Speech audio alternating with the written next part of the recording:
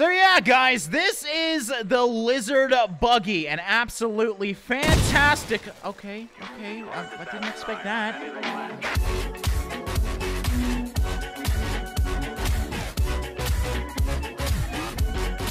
How's it going, guys? Drae here, and welcome back to another episode of the Best Besiege creations. Now, this week, we're starting off with a really cool vehicle. It's called the ST7 Marauder, and it is a spherical wheeled tank design that has some pretty impressive weaponry on it, and also totally spherical wheels that makes turning it very much like a tank, except it does kind of feel, when you're driving it, like a car. So it's got the best of both worlds, I guess you could say. Now, in terms of weaponry, it does have a cannon on the front, as well as some other things as well. Let's see if we can hit this tower. First shot here. There's no real easy way to aim this thing up, so you just gotta hope for the best. That looks like a really good shot. Fire that cannon off, and it went right through the middle. Well, we do have one more thing. We might have... Oh, ooh, did you see that? I can move the top with it. Oh, it's shaking it. Come on, water cannon. Is it powerful enough to get it? I don't think it is. I'm gonna keep it on. It's pushing me back, as you can see. Not too much, but we're just out of the range. All right, let's just move up a bit. All right, this should be good. Oh, it's so close. Come on, we just gotta knock it down. Okay, I'm gonna have to go above the hill a little bit. Oh, God, that's what I was worried about. Oh, there we go. Finally, the air cannon does it. So yeah, obviously the air cannon isn't really designed for long range. It's actually more designed to take out people like this. I love water cannons. I keep calling it an air cannon. No, it is definitely a water cannon. There we go. Knock that guy down. Get that guy the heck out of here. Oh, can we push the balls? I never even noticed that, but holy, I guess I can. Jesus, you know what? I want to try and use this ball. Oh, that's gonna be fun if we can knock down the tower with the ball. Because we can do that, and wow, does that ever go flying? All right, we're going to reset the map and try that out. But there's also a fire thing on this. I mean, this thing is weaponized like crazy. All right, we got quite a few shots, so let's try one. That went somewhat... I don't even see where that went. I missed it. I saw it at the start, obviously, but then I totally lost it. So we got a bunch more here. I'm just going to line them up, get these guys out of the way. Get out of the way! And actually, this is going to be a good shot here because we can use the ground right in front of it to kind of ramp itself up and hopefully take out this tower. So, oh man, a little too far. You see, we hit that thing, though, and moved that whole planet. All right, third time's a charm. No, it's not. All right, gotta say, this is definitely harder than it seems, but... Oh, we did... Oh, we hit it and it didn't even fall? Are you serious? All right, well, we gave it our best shot. That's really cool, though, that you can use the water cannon. Oh, and it falls down. First try now when I'm not even looking at it. Great. And we hit a bomb. Actually, is this thing bomb-proof? No. Whoa, what the heck just happened? It turned into a spinning top. There goes my wheel. And finally, we got one more thing going on with this. It has something called inertia dampening, which limits the speed of this to about 120 kilometers an hour, which is fast for a tank. But if we stop here and turn off inertia dampening, that's the button that did that. We should be able to actually go supersonic if we can get up to that speed. So yeah, as you can see, oh my God. Okay, turn. I'm gonna hit the wall. Oh, okay, 'tis but a scratch. Actually, we have a broken back wheel. Oh, you know what? We're just gonna try and go. I'm not gonna be able to get up it. Oh my God. Definitely not going to be able to get up that. All right, so this thing's got a little bit of everything inside of it. It's not only fast, but it's very fun and a really good weapon. Let's just throw it into the wall one more time for good luck. There we go. All right, today we're going to be playing with different types of missiles. This is simply called 5 highly accurate missiles. It's a proof of concept. And yes, it is 5 differently designed missiles that all are really good, but kind of react a little bit different in the air as well as into impact. So yeah, basically the designer just decided to design a bunch of different missiles to see which ones are awesome. And you can see they are quite different. We got some with 1 charge, some with multiple charges. For example, this far right one, this one's called the Hellfire missile, so I'm excited about that. It's also got a cap on the front, so I'm assuming it can penetrate before it explodes. But how about we just go down the line and see how these things react? So we are going in nice slow motion right now. We're starting on the left-hand side with the little guy. This one's called the Peregrine missile. And, yeah, let's just let it go and see what happens. So, it does definitely go down close to the ground, and then it slightly flies upwards. I think we're actually going to miss the castle. That's okay. We got lots of shots to do. And then on impact, obviously, it explodes. All right, moving on to the Hawk missile. This one should hopefully hit it this time. So this one has a little charge, and then it starts dropping instead of going upwards like the other missile. This one, yes, direct hit. We did hit the tower that time, and as you can see, exploded right away.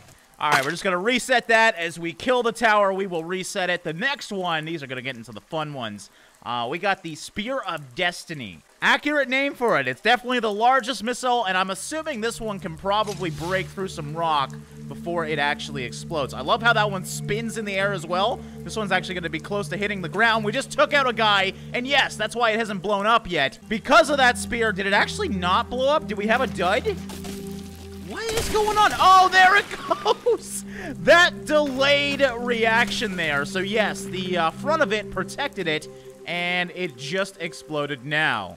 All right, well, we'll reset that castle. There was still a little bit of the castle left, but I want to have a nice new fresh one because we got the Duke's missile, and the Duke's missile's on the Duke's please. So I got to assume this one's going to please. Ooh, that one right straight like a rocket. A little bit to the right, but yes, it actually went through it and then exploded behind it there. So that's a little unfortunate. All right, we're going to reset it, though, because we did put a hole in the wall. And finally, hopefully the Hellfire missile will be the one that does the most damage.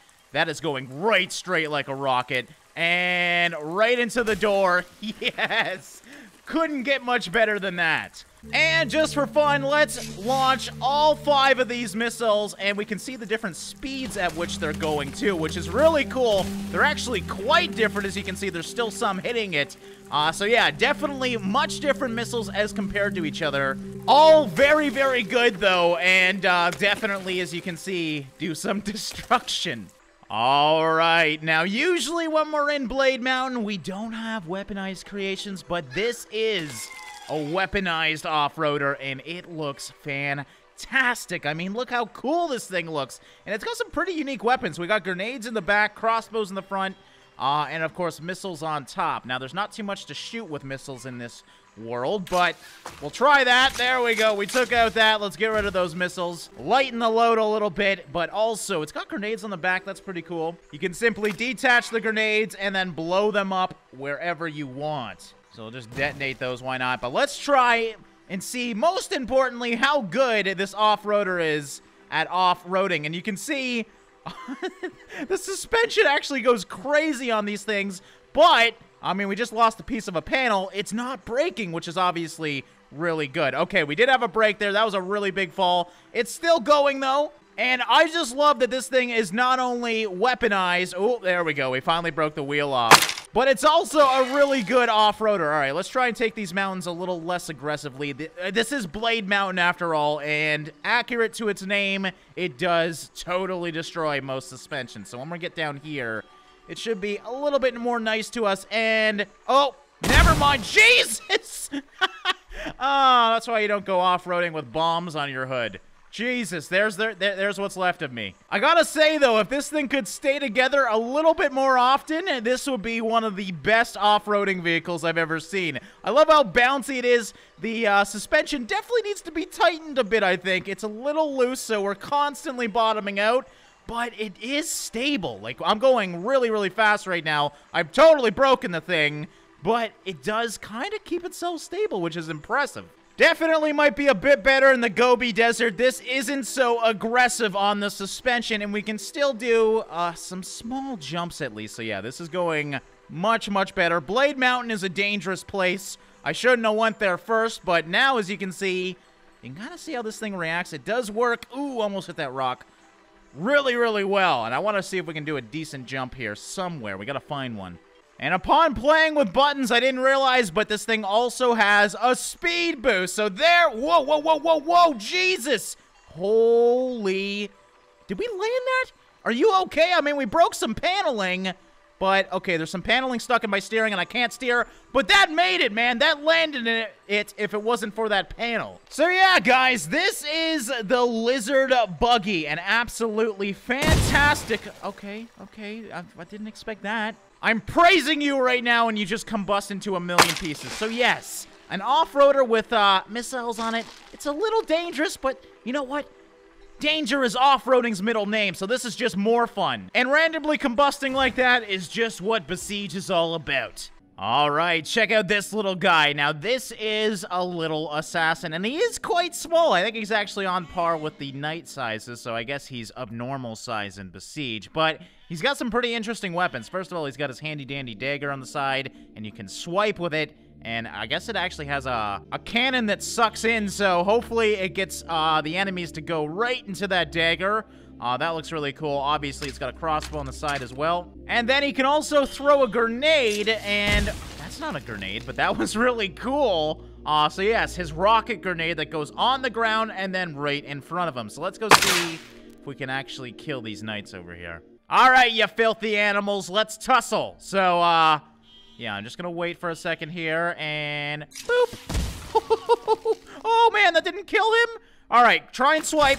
All right, there we go. I swiped him down. He's not out, though. Oh, man, I can't kill him. There we go. There we go. Just keep swiping. Come on, you guys are way bigger than me, and I'm flying. All right, you don't become a perfect assassin first try. Let's try that again, and wow, that really doesn't damage them too much. Actually, you know what? Let's use the crossbow a bit. You know, I'd much rather deal with these guys with a crossbow. All right, these guys are getting too close for comfort. Slice and dice, slice and dice. Yeah, get the heck out of here. You on the ground there. There you go. Slice and dice and pull back. All right, start shooting, start shooting. Get out of here. Oh, man, they still sliced me in half. So they have that swipe that can slice me right in half. I do have one more secret weapon, though, so I'm going to try and bundle these guys up. Let's see if we can actually kind of corral them here because, yeah, I think I can self-explode. So let's try that. There we go. See you later, suckers. So when you can't beat them, you explode them, guys.